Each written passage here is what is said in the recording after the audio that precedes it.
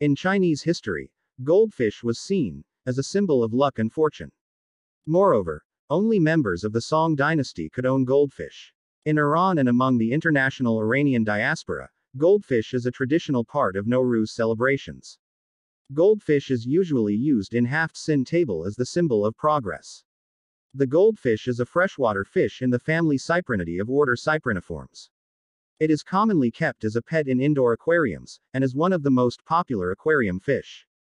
Goldfish released into the wild have become an invasive pest in parts of North America.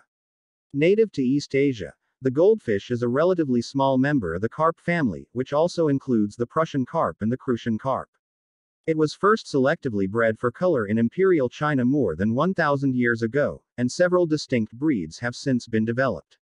Goldfish breeds vary greatly in size, body shape, fin configuration, and coloration. Various combinations of white, yellow, orange, red, brown, and black are known.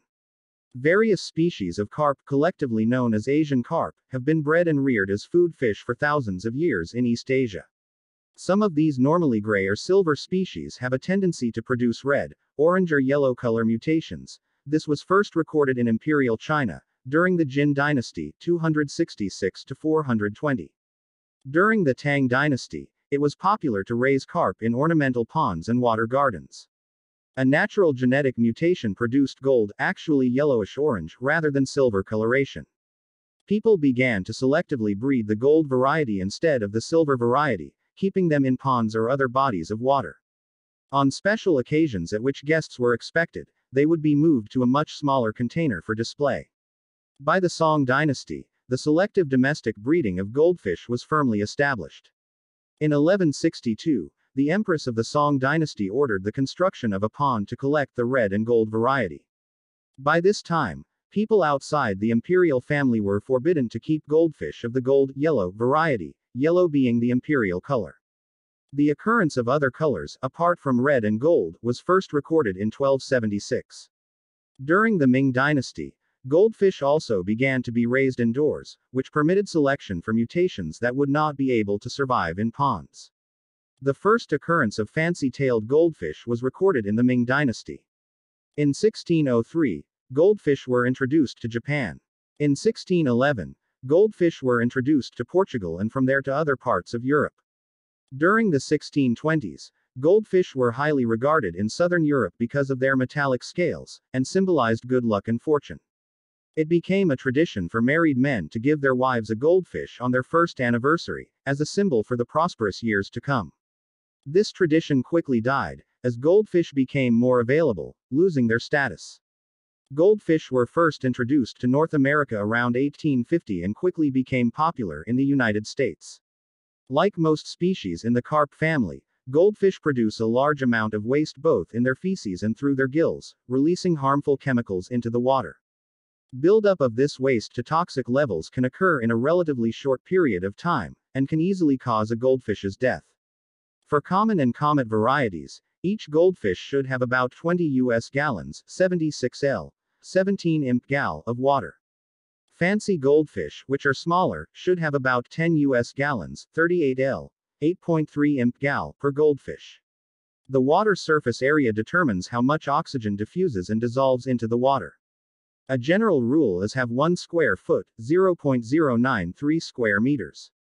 Active aeration by way of a water pump, filter or fountain effectively increases the surface area. The goldfish is classified as a coldwater fish, and can live in unheated aquaria at a temperature comfortable for humans.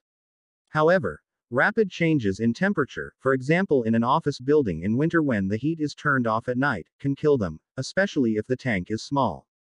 Care must also be taken when adding water, as the new water may be of a different temperature. Temperatures under about 10 degrees Celsius, 50 degrees Fahrenheit, are dangerous to fancy varieties, though commons and comets can survive slightly lower temperatures. Extremely high temperatures, over 30 degrees Celsius, 86 degrees Fahrenheit, can also harm goldfish.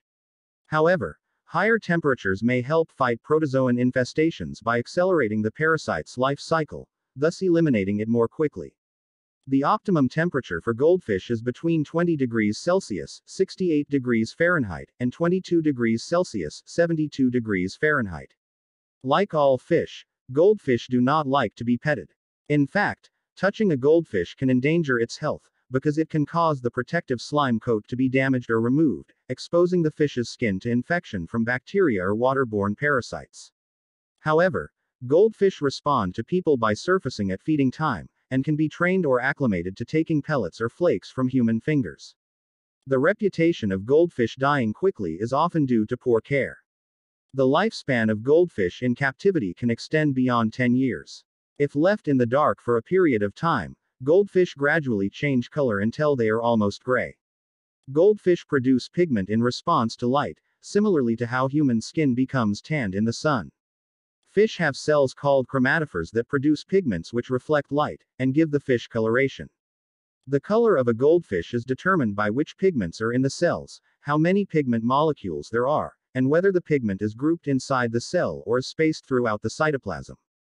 Because goldfish eat live plants, their presence in a planted aquarium can be problematic.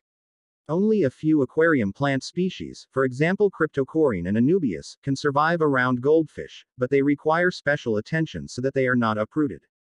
Plastic plants are more durable. Goldfish are popular pond fish, since they are small, inexpensive, colorful and very hardy. In an outdoor pond or water garden, they may even survive for brief periods if ice forms on the surface, as long as there is enough oxygen remaining in the water and the pond does not freeze solid. Common London and Bristol shabunkins, chicken, joaquin, comet and some hardier fantail goldfish can be kept in a pond all year round in temperate and subtropical climates. More Veiltail, oranda and lionhead can be kept safely in outdoor ponds year-round only in more tropical climates and only in summer elsewhere.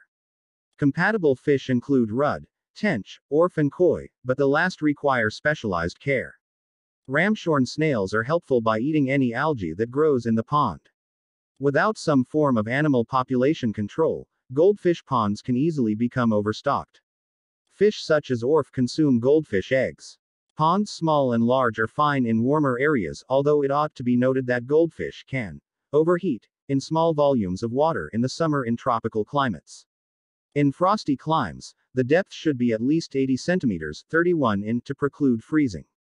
During winter, goldfish become sluggish, stop eating and often stay on the bottom of the pond. This is normal. They become active again in the spring.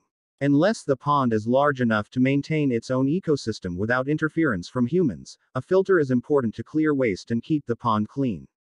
Plants are essential as they act as part of the filtration system, as well as a food source for the fish. Plants are further beneficial, since they raise oxygen levels in the water. Like their wild ancestors, common and comet goldfish as well as shabunkin can survive, and even thrive, in any climate that can support a pond, whereas fancy goldfish are unlikely to survive in the wild as their bright colors and long fins make them easy prey. Like some other popular aquarium fish, such as the guppy, goldfish and other carp are frequently added to stagnant bodies of water to reduce mosquito populations. They are used to prevent the spread of West Nile virus, which relies on mosquitoes to migrate. However, introducing goldfish has often had negative consequences for local ecosystems.